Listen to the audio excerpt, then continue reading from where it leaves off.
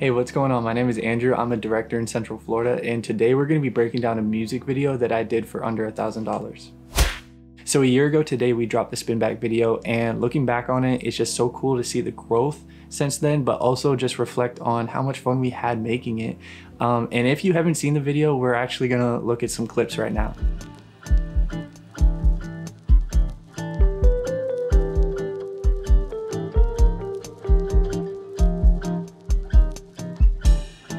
So when WAP came to me with the song and told me he wanted a music video for it, I was really excited because of the lighthearted nature of it, and it's just a fun song to listen to, and I know that we would have a lot of like creative flexibility for the video. So that made me excited. And then when we talked about it more, it was like we came up with this prom idea, this like retro prom that the whole video would be based around, and we just built it off of that. So when it came to pre-production, we didn't pull like a bunch of references, and I didn't come up with like an elaborate shot list. It was really just, I knew I wanted WAP in the center of a group of people while he performed, and we also knew that we wanted to use the Busta Rhymes camera trick where you have the artist perform to a slower version of the song, and then in post you bring it back up, and then it looks like this hyper speed version, but they're still on time with the lyrics. We knew that that was going to be a central part to the video because it was specific to that style that we were looking for, and we knew we wanted to go in and out of those kind of hyper speed performance shots as well. Then we went out and scouted locations. As we were scouting, we found a local high school that would let us use their gym, and that was a game changer for the video. Now, as for gear, I shot almost everything on my 6K Pro, but I did use this Canon G7X for some of those VHS shots, those zoom ins at the car wash, stuff like that, just to kind of like add to the shot diversity. Now for our lighting setups, it was very simple, especially in the dance scene. We had our one key light as an aperture 120D, and as you can see, we had a blue gel over it.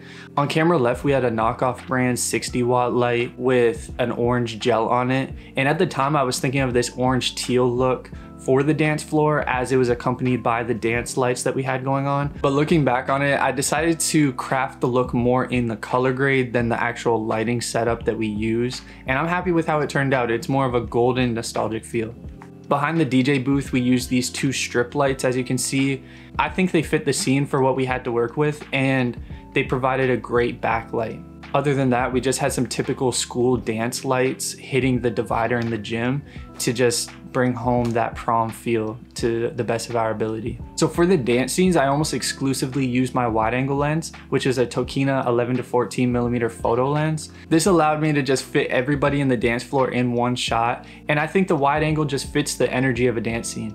Now the car wash scene was all naturally lit. We went out at golden hour, and the car wash that we picked actually was facing the sunset, so we had a little bit of extra time with the sun. And we were probably there for about 45 minutes to an hour just grabbing all these shots. And one of my favorite shots in the video is this mirror shot, just because it gives us a different feel, a change of pace to the video. I used my diesel film zoom lens for this shot. It was at 55 millimeters so we could get some depth of field. And yeah, I think it just switched up the feel of the scene and gave us a break from all those wide angle shots that I had been using. Keep in mind, for this video to be under $1,000, we really didn't deal with any equipment rentals. We decided to go with the gear that I own, and that made it a lot easier to stay within this kind of budget. The main expenses we had were like props and wardrobe. We had the balloons, the streamers for the prom. We had to pick up haze, and I think we spent like $10 on water at the car wash to wash the car.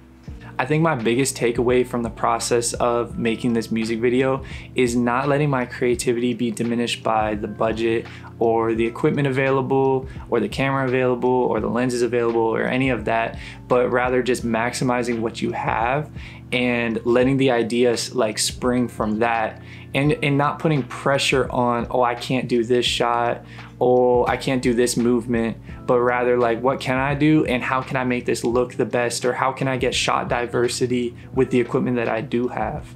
If you have any more questions or you feel like I missed something about the video, feel free to comment below and hopefully I got the answer for you. If you have any suggestions for content you'd like to see, you can let me know that as well. All right, so I'm ending the video.